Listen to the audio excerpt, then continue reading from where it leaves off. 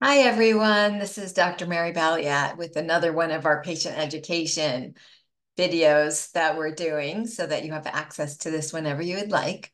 And today our topic is MTHFR. What is MTHFR and what do I need to know? So that's what we're going to talk about today. So the first thing is that we have what is known as a genetic code. And the genetic code is the thing that codes for proteins. So let's take a look at how that works. When we eat food, one of the amino acids that we need is methionine.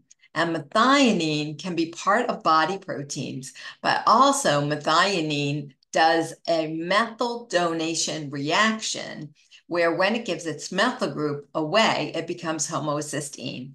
So why are we interested in this? And this, called the MTHFR enzyme, that's going to help move things back over to methionine. So when I have a genetic code that codes for proteins, enzymes are proteins. And so what happens is that the enzyme we're going to be interested in is called the MTHFR enzyme, known as methyl tetrahydrofolate reductase. In the United States, 20 to 40% of white and Hispanic individuals have a genetic code defect where this enzyme right here does not work well. And so this enzyme really works with folic acid as methyl tetrahydrofolate and cobalamin, B12 as cobalamin. Now, this molecule, we're going to talk a lot about homocysteine and how important it is not to have it elevated in the blood. And we want to be able to either move it back to methionine or get rid of it from the blood into the urine, which needs more vitamins. So this is folic acid and B12, but this is vitamin B6 is pyridoxal 5-phosphate.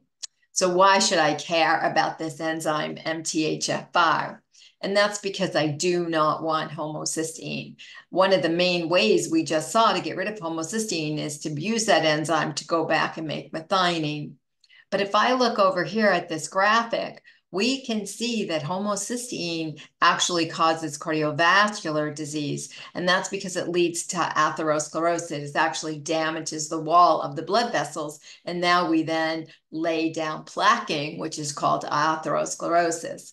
Additionally, it damages the bone and can lead to osteoporosis. It damages the nerves, which can lead to dementia and Alzheimer's. Because it damages all cells, it can lead to cancer and inflammation. And diabetes is an inflammatory condition, as well as arthritis. So we definitely want to get rid of homocysteine. So this is what we really want to focus on is what enzymes get rid of homocysteine.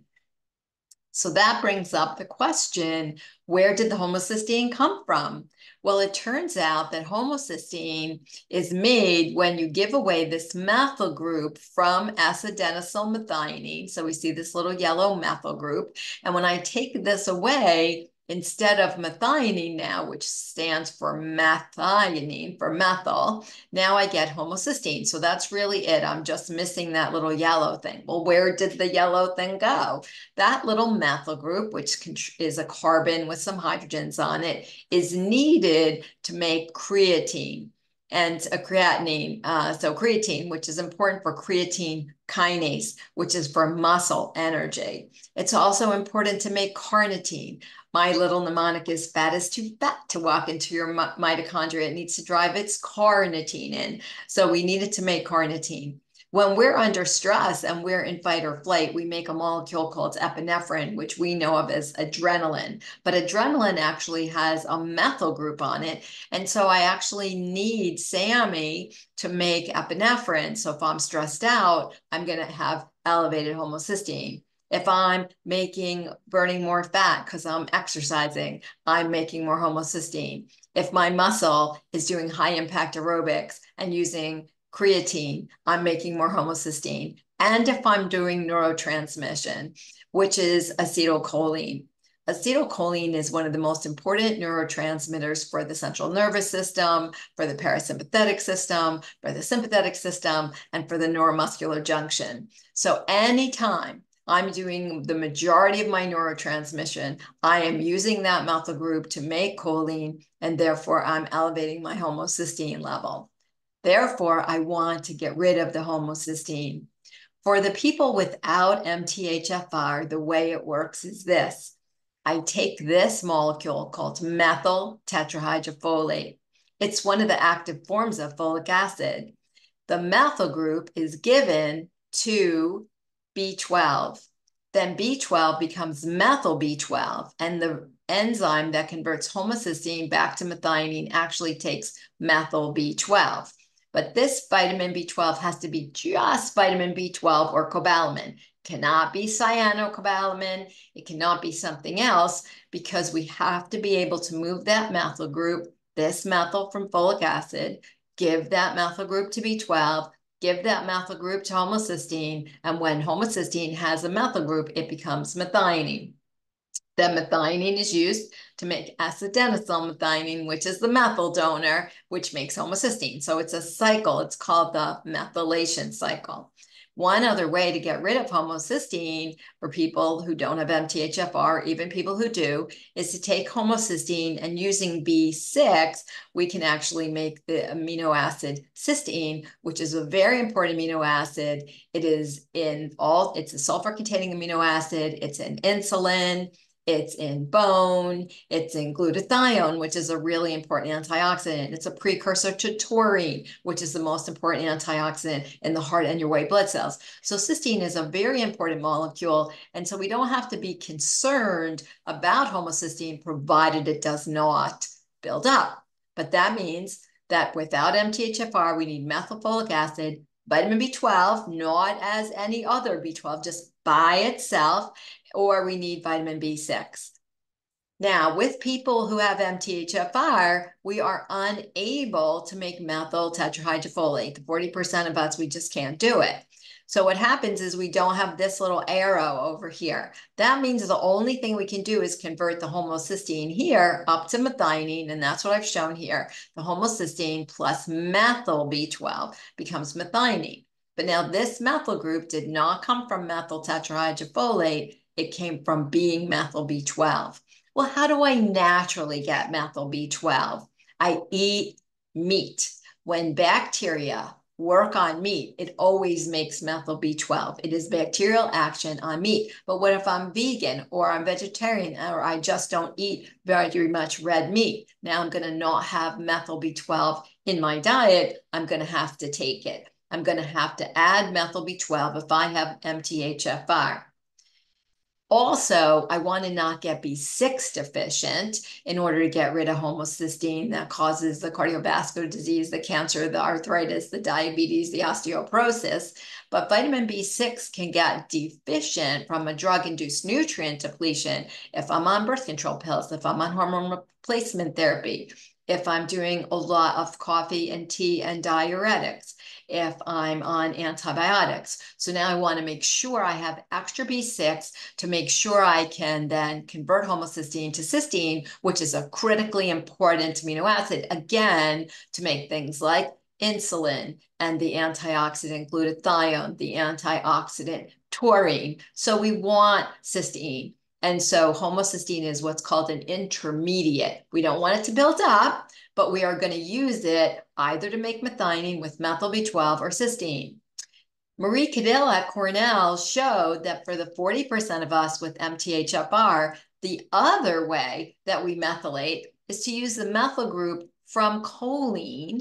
And so choline has methyl groups, and choline is in anything that has lecithin, because lecithin is actually called phosphatidylcholine. Choline is converted in your liver to betaine, and betaine, which is naturally found in beets, and why beets are good for your heart, is that it is also a methyl donor. So for the people with MTHFR, I can get rid of homocysteine by either using methyl B12, not cyanocobalamin or cyano B12, and not methyl folic acid. We don't have that step. That's not possible for us. Or we can use betaine that either comes from beets or choline, or we have to have enough vitamin B6 without the drug-induced nutrient depletion, or have enough in our diet so that we can make cysteine. Any of those things will get rid of the homocysteine. So there it is. vitamin B6, methyl B12, and betaine from lecithin. Now, one, carbon metabolism is very, very complicated. When I actually look at how the whole thing works together, this here is called the methylation cycle, where we see the homocysteine to methionine, where we see the methyl B12 over here. We see this is the betaine. We see the homocysteine can become cysteine, that cysteine can become glutathione, can become taurine. But again, we need B6 as pyridoxal 5-phosphate, the active form. Maybe some of us can't make it. These are the reactions that we're using methyls for that's making homocysteine. For the people who do have MTHFR, they're not deficient in it. They're going to run this cycle with this circle. But we have to remember each and every time, I cannot methylate both. And we're going to talk about this on a later slide. But it turns out that this circle that has to do with folic acid metabolism, which is quite complicated, is also in another little wheel with the neurotransmitters, serotonin and dopamine, that make me feel calm and satisfied so that I'm not depressed or anxious. And then I could have these other problems with my enzymes over here. I cannot just have a MTHFR defect. I can be missing this enzyme called COMT, and we're going to have a whole nother talk about COMT and how it has a massive impact on mood and can cause a negative feedback on this loop.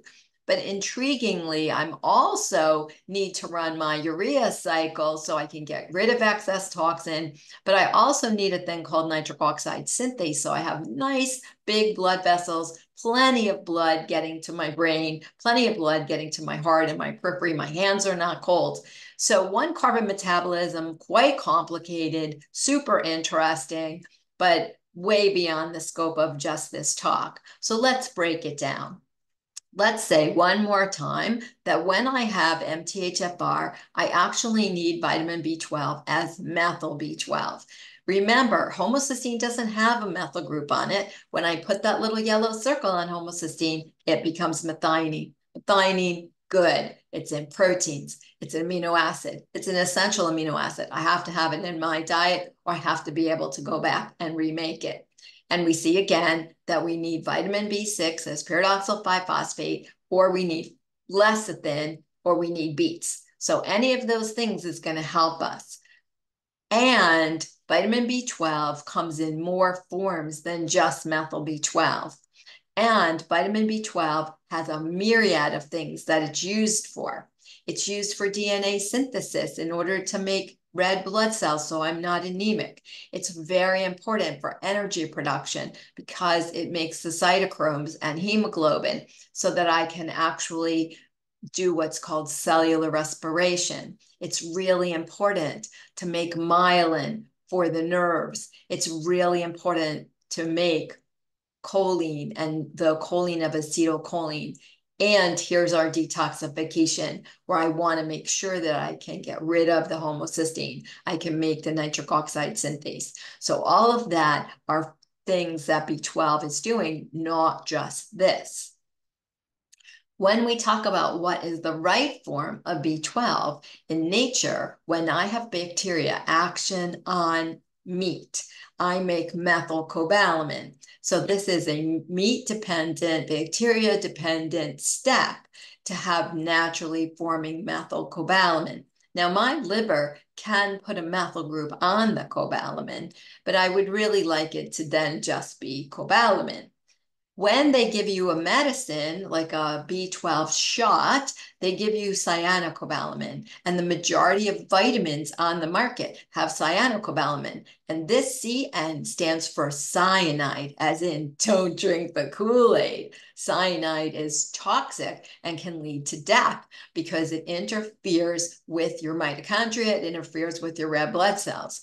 And so according to the Mayo Clinic, the side effects of high-dose cyanocobalamin, that's way over 100%, which is common in a lot of vitamins and a lot of supplements. I can have fever and chills and coughs and hoarseness and low back pain and problems with urination and problems with my respiratory tract, runny nose, sneezing, sore throat.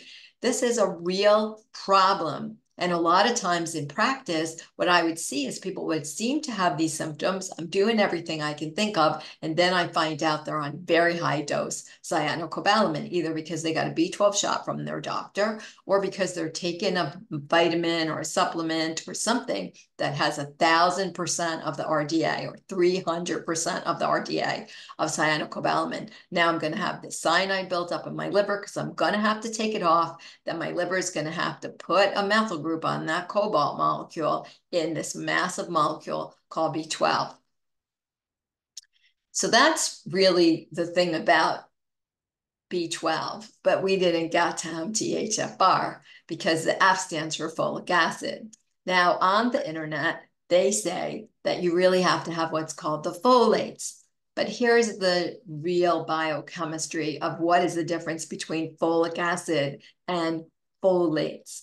Folic acid has these two hydrogens. The definition of an acid is that I can give hydrogens to my environment. When I give hydrogens to my environment, that's called giving hydrogens to my blood, because in your body, your blood is the environment that everything is living in. The minute that I take in folic acid and it is absorbed in my intestines, immediately, as soon as it hits those intestinal cells and goes in the blood, it becomes folate.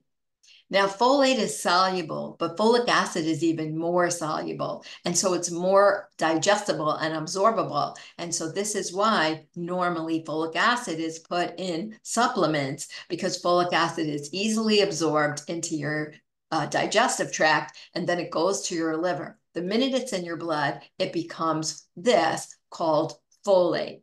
But folate is not alone what actually is going to work in your body. The folic acid cycle or folic acid metabolism was figured out by Marie Cadell at Cornell, who I know personally. And what really happens is, let's take a look. Here's the folic acid that was either in my vitamin or I ate it in my food. So folic acid is very high in things like spinach. That's really what it was named for because it's in the leaves. Now I use this really interesting vitamin called NADPH. Now the N stands for niacin, which is B3. But where did I make NADPH? NADPH is made only in the liver and the red blood cells in a thing called the pentose phosphate shunt. But I must have enough glucose in order to make all these active forms of folic acid. If I'm on a really big keto diet, I'm not going to have enough NADPH in order to take folic acid and make all the things I need to make from it. What's one of the things I need to make from it? I need to make this tetrahydrofolate or tetrahydrofolic acid. But in your body, this is tetrahydrofolate. Now, tetrahydrofolate is really important. It's called precursor to two forms of folic acid that are going to be needed for DNA metabolism. And that are these two here, the formals and the N5N10 methylene. So let's take a look at those. Now, I want to point out that not only did we need vitamin B3, but we also need this PLP. That stands for pyridoxal 5-phosphate. That is the active form of B6. This is why I always want to have all my B vitamins together, because I need B3, niacin, to work along with B6. But when I have a vitamin that has niacin, my liver has to make NADPH from the pentose phosphate shunt. When I have pyridoxine or B6, I have to make pyridoxal 5-phosphate, which is intriguingly a zinc-dependent step in order to convert pyridoxine or B6 to the active form. So for some people, they don't have enough zinc, maybe they don't have enough stomach acid, and so they really do better if they take some extra B6 as pyridoxal 5-phosphate, but only if they have a drug-induced nutrient depletion. Otherwise, 100% of B6 is going to totally work for you if you're not on a drug-induced nutrient depletion. Who depletes pyridoxine in the body? That is birth control pills, hormone replacement therapy, antibiotics. Those things all make you need extra B6. So let's take a look at these two forms, this here, which is called this guy over here, N5N10 methylene tetrahydrofolate and folic acid as N5 formal tetrahydrofolate. What do they do? Those two forms actually are needed to make DNA. And I need DNA and RNA to make protein. If I do not have this, I cannot make healthy hair, skin, nails, red blood cells. Every single cell in my body needs to do a thing called mitosis or make another cell. And in order to do that, I need DNA, and then DNA becomes RNA. And without these two forms of folic acid, I can't do it. So let's remind ourselves, I had folic acid either in my food or in my vitamins. I needed some sugar in my liver to make the active form of niacin so that I could make these two active forms. And I need pyridoxal 5-phosphate, which is depleted again by hormone replacement therapy, birth control pills, and antibiotics. But the PLP can be depleted to 25 to 50 milligrams. And so I'm going to have to also add extra PLP if I'm on any of those medicines. That's going to be really important. And so now what do? I make formal tetrahydrofolate, which is in the purine rings. I need these two rings. They have two rings in them. They're called the purines. They're in DNA and in RNA. And I need methylene tetrahydrofolate to make this, the T that's in DNA, called thymine. And that is a methylene tetrahydrofolate dependent step. And this step actually is interfered with when you are on chemotherapy. It doesn't allow you to actually make more cells because they're trying to do no cancer cells. So they literally block this step here. But we need that to have. That's why when we're on chemotherapy, we're going to lose our hair. We're going to get anemic. So we have to be able to do this to have great hair, to have great nails, to have great skin, to have enough red blood cells so that we're not anemic and we're not exhausted, to have enough white blood cells so we can fight infection and disease. All of that is absolutely dependent on folic acid as these two forms. So what happens then when I need this for DNA and RNA to do protein synthesis? That's this purple square here called nucleotide synthesis. This is going to really help us have good cell division and good cell repair. What happens with MTHFR is we can't go from this box to this box. This has been for thousands of years that people just can't go from this box to this box. And so what did they do? Since they didn't have this, it's not right to take another methylfolic acid because I don't have this step. What's really right is to take methyl B12. The worst possible thing I could do is take both methyl B12 and methylfolic acid. Now they're going to both come in. At the bottom there, we see them coming in. And now it's like having two hockey pucks. It's not how the game is played. I have to give this methyl group to just plain B12. If this is already methylated, I'm just not going to get that to happen. I wanted to show a picture of me when I didn't know this data, when everybody was talking about MTHFR, which I knew I had, and I was taking methyl tetrahydrofolate and methyl B12. This is a picture of me at age 55. This is a picture of me at age 68. This is me taking both methyl tetrahydrofolate and methyl B12. This is me not doing that, knowing the biochemistry of this, saying I'm going to use all of my folic acid with my ability to have the right B vitamins, the right form of niacin that takes some sugar, not too keto, where I'm also going to be making the right forms of folic acid so I can make DNA and RNA. And now I'm going to have great hair, skin, nails, red blood cells, bone, all the things I need, more muscle mass, because I'm going to be able to do that. And then I'm going to have methyl B12 in my diet, either because I eat meat that the bacteria makes it, or I have a supplement that has methyl B12. And now I'm going to take homocysteine and go to methionine. And now these two wheels do not overlap. But the worst thing would be for them to just jam up and not work at all. And so this is me, 2 different ages, taking what they told me to do. They just did not happen to know the literature. Me, after Marie Cadell and I worked together, she had done all the research. She told me everything. And then I started training and teaching people. It's very important not to methylate them both. And so I've had a lot of success getting rid of anemias when we stopped doing that and not methylating both folic acid and methyl B12, because I have to have one hand free. I'm going to pass that methyl group back and forth. If both things have methyl groups, they're just going to hit each other, and that's not going to work out. So the MTHFR enzyme that I'm missing and 40% of us are missing, it just takes this N5N10 methylene tetrahydrofolate that was needed to make DNA, and then it converts it using, again, the active form of niacin, which needs sugar to be made in the liver, and then it makes methyl tetrahydrofolate. That methyl tetrahydrofolate then gives its methyl group to everyday plain B12. Remember, not methylated B12. Plain B12.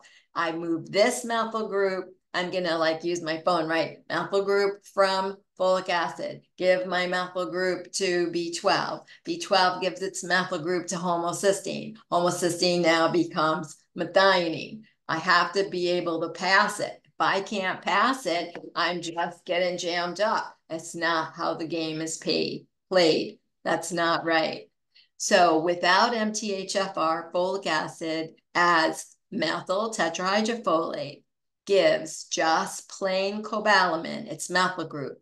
Then this becomes tetrahydrofolate that then can go on to become the other forms of folic acid, like formal tetrahydrofolate and N5N10 methylene tetrahydrofolate. And then cobalamin becomes methylcobalamin. To convert homocysteine to methionine, though, needs this enzyme called methionine synthase. It uses only methylcobalamin, not methyl tetrahydrofolate, not together. Notice, methyl here, methyl here. I'm going this way. They both can't have it. That this is not next to this. It's not how the game is played. So in summary, the biochemistry of 1-carbon metabolism is so complicated. If I'm getting my information from online media nutrition who do not have years and years, I've been teaching biochem since 1999, and I have a biochem degree from 1976, and that they don't know biochem. That's the problem. So what is the take-home message for the 40% of us, including me, who have MTHFR? I need choline from lecithin. I want to have some kind of plate. So what does choline naturally come in? Choline or lecithin is naturally found in egg yolks, in nuts, and in chocolate.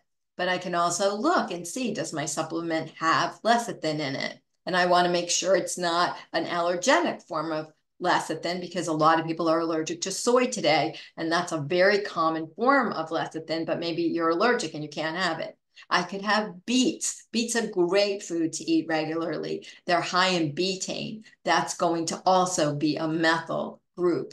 Or I could have methyl B12 because I either took methyl B12 or I ate meat that had bacterial action on it, which is all meat when you buy meat, and it is converted by the bacteria.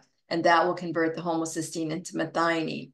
Then the other one, the purple one, folic acid, is converted to all the other active forms of folate, but I have to have NADPH. Remember, that took a little bit of sugar. Don't want to be too keto. I'm going to preferentially make DNA and RNA, which is going to make me make protein. And what do I have protein on? My skin, my hair, my nails, my muscles, my red blood cells. All of those things need protein. So thank you. And you can always reach me at mbelliette@potentialpowernutrition.com.